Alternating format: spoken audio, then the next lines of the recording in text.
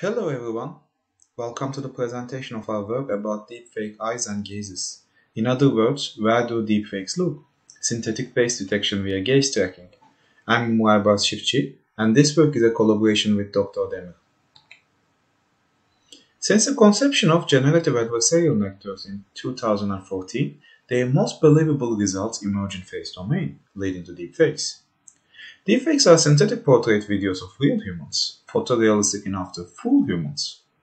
Deepfakes are heavily exploited in domains like media, advertisement, and entertainment as positive use cases.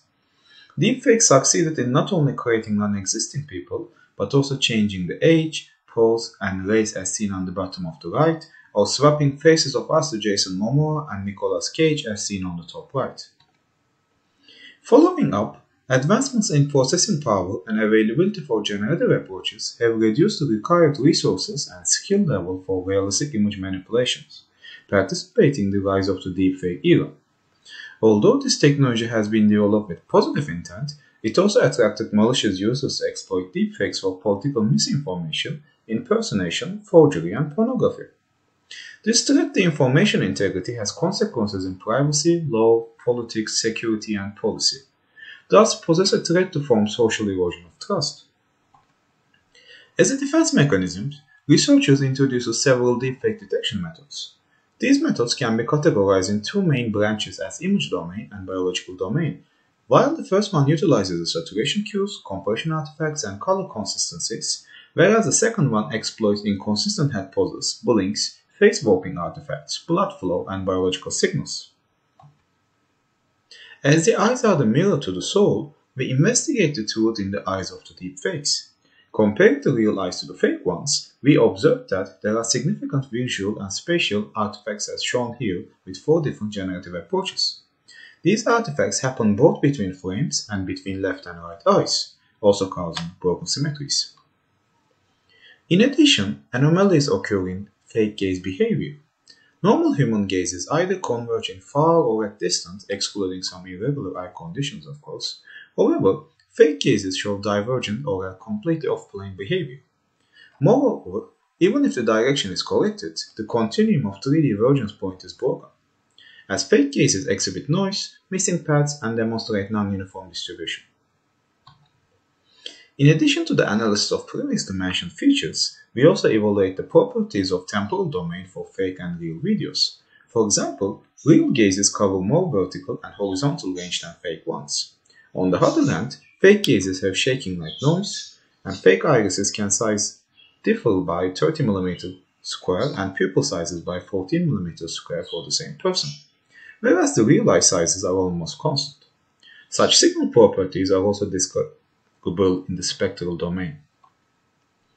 We formulate all these geometric, visual, metric, temporal, and spectral features to get all eye and gaze-related consistency and coherence measures together.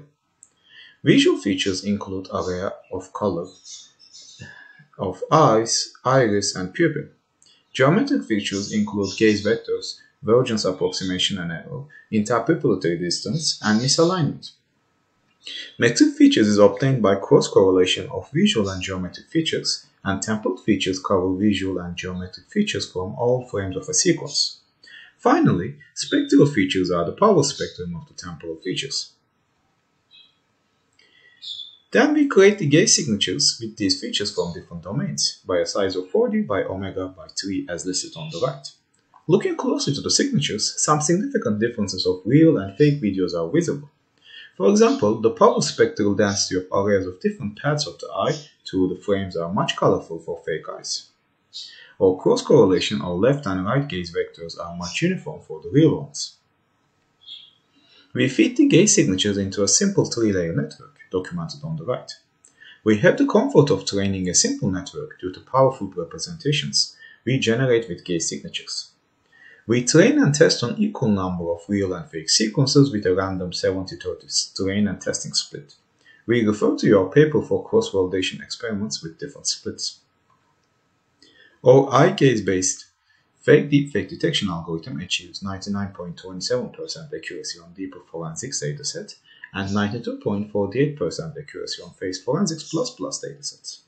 We note that if a deepfake generator carves out the eyes, our approach behaves like a random guess, as reflected in our face-to-face accuracy.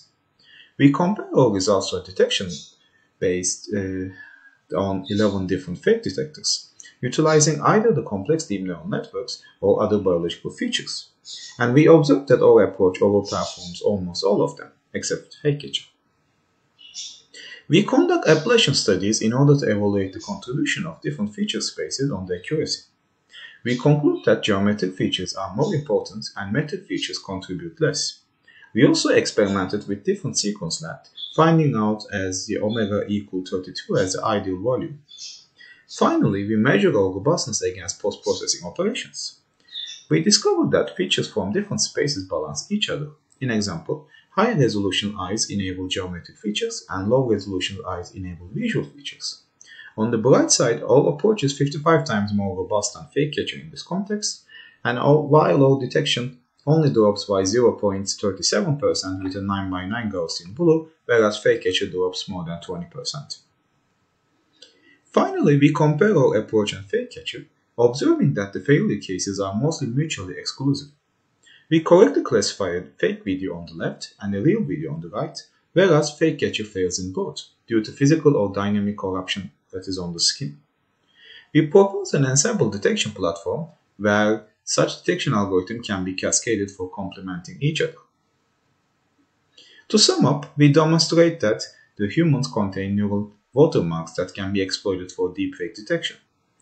Eye and gaze features are such signals, and formulated carefully, we can achieve high detection accuracies on several datasets. For future, we would like to witness fake detection platforms combining multiple biological priors in ensemble algorithms. Thanks for listening to our talk. You can direct your questions right now, or you can always reach us from the information that's on the screen.